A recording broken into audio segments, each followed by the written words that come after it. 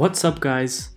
Now a new video on how to create product photos for Shopify and Amazon for under 10 bucks. I actually use this method myself. I'll show you in this video how I did it. Because usually you pay around 100 to 300 bucks for product photos, and now you can just do it yourself with your smartphone or just borrow a camera, and it actually looks amazing. So let's go into it. What you need is a poster board. You need some tape, you need scissors, a knife, any knife will do, and some tissue paper, and a big box. And what you do is you start cutting the sides so that you have 3 holes, 2 on the sides, 1 on the top.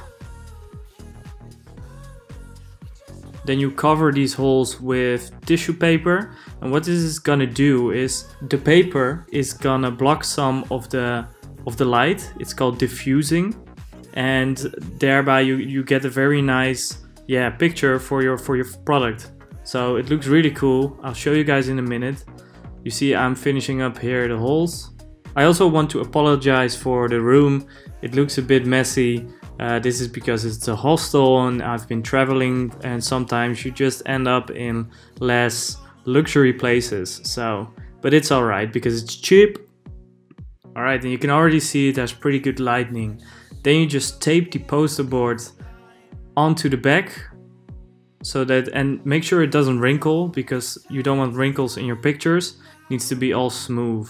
And then you get the end result, and the end result, I for example made pictures of my cap, but it looks really cool. You can see this close up, you can see the pictures in the screen, and it cost me like 8 bucks only. So this is definitely worth it. Try it out. I hope this video will help you guys, and I will see you guys in the next video.